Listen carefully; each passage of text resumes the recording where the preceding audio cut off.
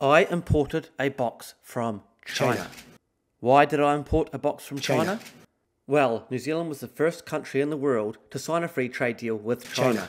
That means it is very easy to import from China. You see, America never gave us a free trade deal.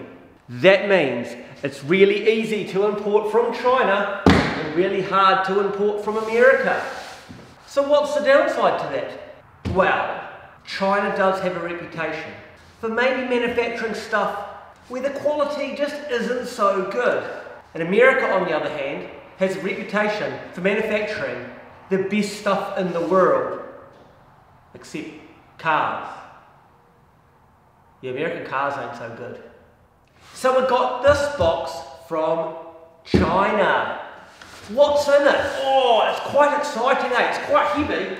Oh, that's 130 kilos in there. That's around, maybe 300 pounds, not too sure. I'm going to crack this bad boy open. And we're going to see if China can make some good quality equipment.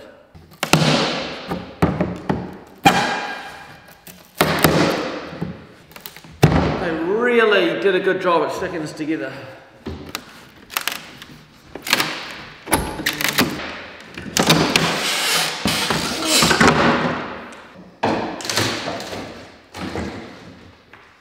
I feel like the box itself is fairly good. Alright, we can see the top of it. This is what we're looking at here.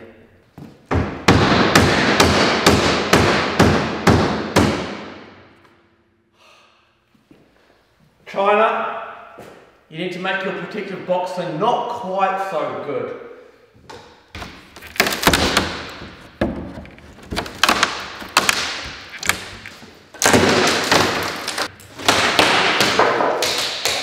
Is it a nuclear reactor? No, not quite.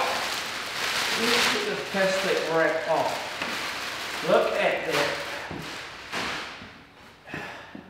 Don't open the cover before bleeding steam. So initially, it looks alright. I mean, I have imported stuff from China before, and sometimes I've received some really, really poorly manufactured stuff. You can see it's not perfect. But it's looking alright. So if you haven't figured it out yet, this is a Mikan medical autoclave.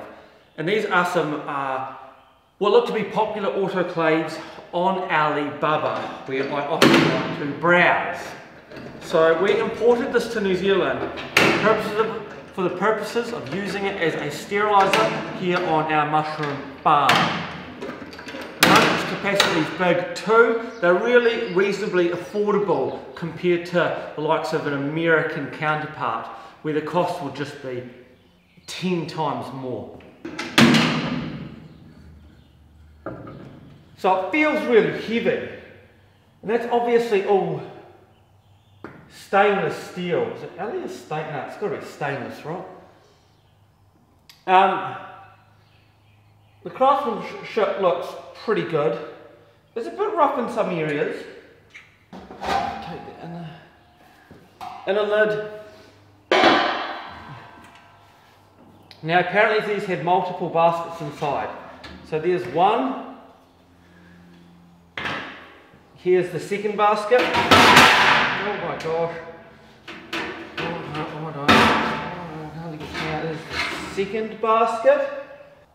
And the bottom has a big element on it. We'll just throw that camera down there. So you can see an element down there. And on the wall up here looks like a thermocouple sticking inside. And there's obviously some little brackets there, of which these two baskets sit on top of.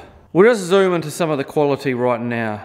So initially you can see I'm really looking at the quality of the workmanship around here.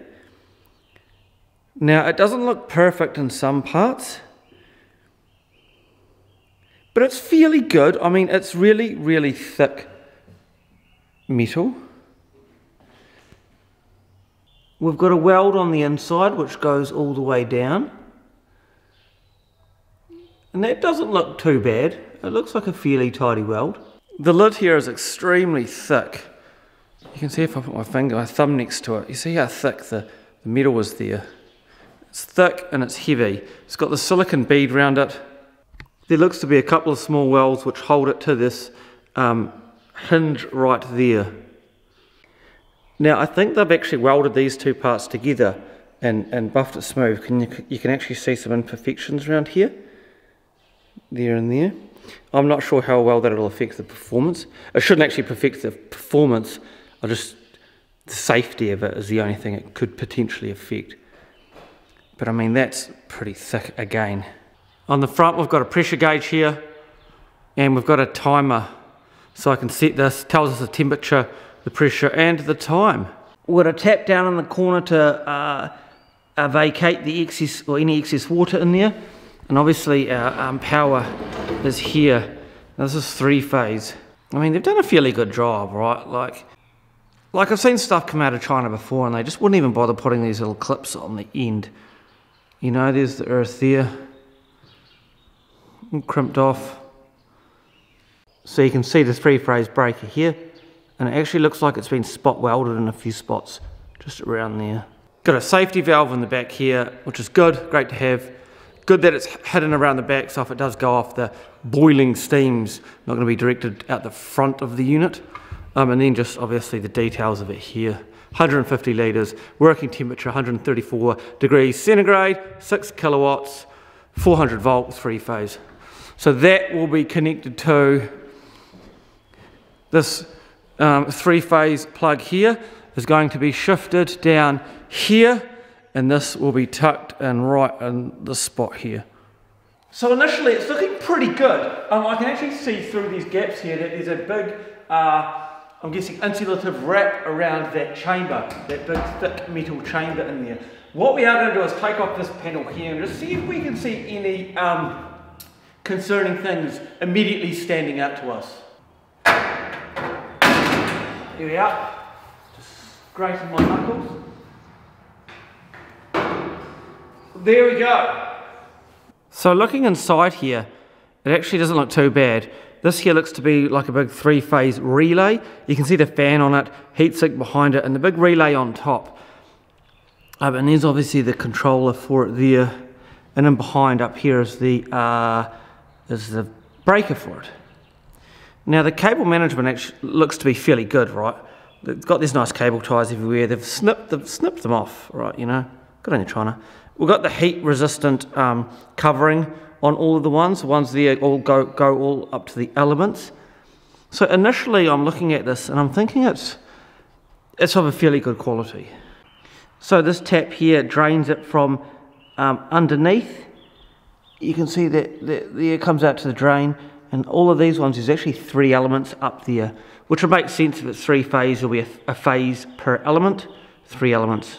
So that's our thermocouple coming out there, and that comes down and plugs in here. So that's a thermocouple. What's interesting is this pipe here, which comes out the side, and it looks like it leads down. It's obviously just a piece of pipe. It's copper above it, and then it goes into plastic. Knotted it around here and into this device here. Now I'm not too sure what that is initially. I'm guessing potentially a pressure sensor. So that's how it's detecting the pressure, just with this little pipe here. You can see it's maybe not affixed here as best it could be. It actually looks like it's folded over slightly.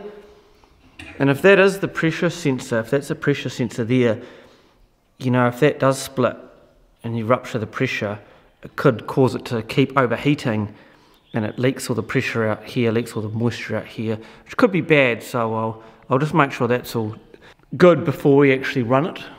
Ah yes, and further on from that pressure sensor, so the pressure comes out here, goes down that way, and the copper pipe goes up here, and actually goes to this here, to the pressure gauge at the front.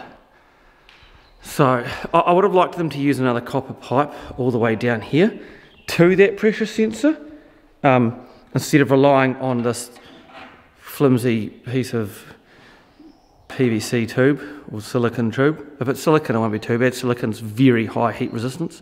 And here, this is a tube here. This is connected to a servo and a pipe at the back. So obviously there's a controller which will be in here, which turns that vent there on and off, and I'm guessing that is an overheat protection, and I might turn that on to vent it if it detects too much pressure being built up. Have you guys ever seen a fan that's got such small blades on it? It's like all middle and almost no blade. So this here is more silicone tube as well, but this is actually silicone tube with like a heat resistant cover on it, whereas this one doesn't. Now this one goes up to the pressure relief valve, emergency pressure relief valve, which is up there, and then yeah, the other side of that goes down out to this vent down here. If we actually look down here, you can actually see the welding here, and I can't criticise that welding at all, right? Like, if I were to get some stuff manufactured in New Zealand and it came back with that welding on it, I'd be like, yeah, that's brilliant welding. So, yeah. So, what is the verdict? I'm actually really happy with it. I've ordered stuff from China before which cost the same, and the quality was horrific. It was so bad, if you were to see it before you paid for it, you absolutely wouldn't pay for it. But this, I think, is actually really good. One thing I would have liked to have seen is that one pipe in there have some sort of heat shielding around it, but thinking about it, if it does go to a pressure sensor, then there's actually going to be no flow of steam down it. And because there's no steam flowing down it, it will have the ability to cool itself off slightly, and that's potentially the reason it doesn't need heat shielding around it. But as for the rest of it, it looks great. Yeah, it's obviously really thick steel, and you can see a few hammer marks and a few bits and pieces, but I haven't seen any cracking initially. With my eye, I know cracks can be very hard to see. You often need to use inks and dyes to see them. But the rest of it looks really good. It looks really strong. And probably one of the most important things is that I tend to get nervous. I've got an all-American autoclave, and for some reason I just get nervous around pressure vessels which hold steam. And I think this one, I won't get too nervous around it, right? I'll be like, you know, it's clearly heavy duty.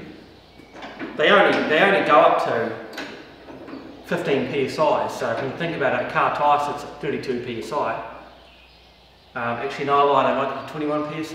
No, they get to 121. They often get to 121 or 134. I think they get to about 1 bar. Too much to think about right now. But, you know, it's not a heck of a lot of pressure. Car tyres are about 34, 40 psi, truck tyres are about 100 psi. So it's not a heck of a lot of pressure, and it's a lot of metal. So, I won't lift it off the base today simply because I'm not Superman. We've got some wee wheels under there, and we'll get it connected this coming week.